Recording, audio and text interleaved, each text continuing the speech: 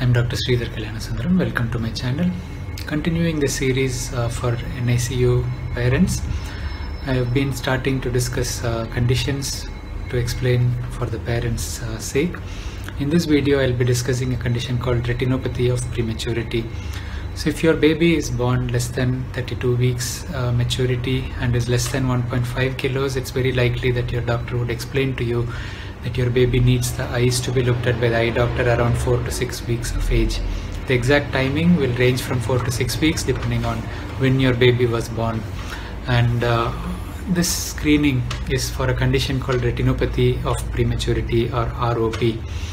We call this the ROP screening in short. So the baby has come out premature and all organs are immature, including the eyes. The baby is needing treatment after the baby is born to support different organ systems, especially the breathing. The lungs are immature, so we are needing the ventilation, we are needing the oxygen. Sometimes we may need blood transfusions. All these increase the risk of the way the blood vessels develop in the eyes modifying. So when a baby is exposed to a high level of oxygen, especially if the baby was born quite immature, the blood vessels stop proliferating for a period of time and then they start proliferating in an abnormal way.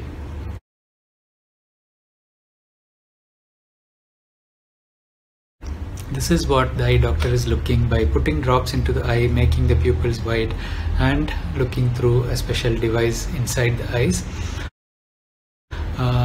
They are looking at whether the blood vessels are proliferating in the normal way. If they have stopped developing, they keep monitoring to see if there is excessive proliferation happening. We as neonatologists, we try our best to reduce the oxygen dose to the baby, the fluctuation in oxygen levels, the need for transfusions. Everything is important to maintain the baby and to avoid brain damage to the baby and so on, but at the same time we have to be careful about how we use them. A baby who has infection has a higher risk of eye problems as well. So all these are risks associated with neonatal intensive care. The baby coming out premature is the main reason these factors happen. Because the baby came out early, we have to support the baby, and as part of the supportive mechanisms, these problems also come up. The eye doctor will be checking the eyes at weekly or 2 weekly intervals, and depending on what they find, they decide to either monitor or to treat. And we have two options to treat. One is an injection which is given into the eyes. It's called intravitreal injection, and this is anti-vascular endothelial growth factor, or anti-VEGF, which makes the blood vessels stop growing. So if the eyes have blood vessels which are proliferating rapidly, these blood vessels may break. The bleeding may cause the back portion of the eye, called the retina, to separate off, called retinal detachment. And this is the main reason we are worried about ROP, because the retinal detachment can cause visual loss, which can be permanent. So we try to find out this problem and treat it before it reaches that stage. When we give the injections, it arrests the growth of the blood vessels for a period of time, and you may need to repeat the injections after a few weeks. It lasts for 3 to 4 weeks depending on which injection and what dose you have used. You may need treatment in one eye or both, or they may need staggered treatment, one at different times. And if the baby is too small, the injections are preferred these days, as the risk of the next treatment, which I will discuss, the laser, is higher in the smaller babies, and the eyes are small. Laser is basically heat-based treatment where the blood vessels which are proliferating are burnt by laser beams. These are fine beams which are focused. They burn small dots in the retina where these blood vessels are seen, and because these blood vessels are burnt, they don't proliferate after that, and the risk of detachment is reduced.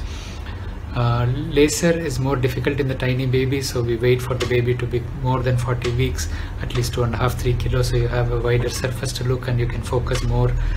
You're not going to burn the central part of the eye where there is a risk of vision loss happening as well. When the treatment is done, sometimes there is a peripheral vision loss, but this is not going to influence your functioning much. Most of the babies who are premature and who have ROP may end up with glasses for short-sightedness, which is common. Don't be worried about that at this stage.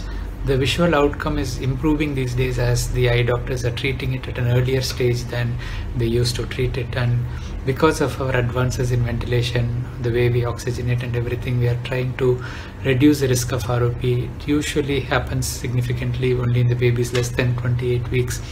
However, the 23 to 25 weeks range group for the premature babies have a high risk of ROP needing treatment.